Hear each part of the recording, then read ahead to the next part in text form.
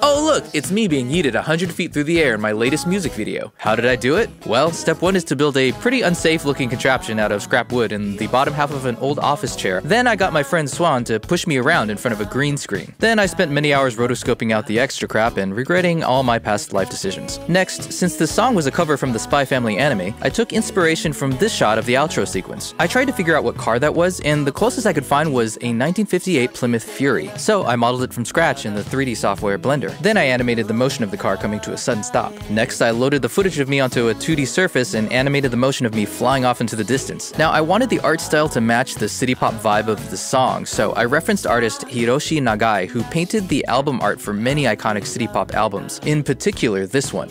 With Blender geometry nodes, I made a procedural palm tree whose every aspect you could customize. Same thing with the entire background cityscape. Putting it all together, the background, the tree, me, and the foreground animation, and suddenly,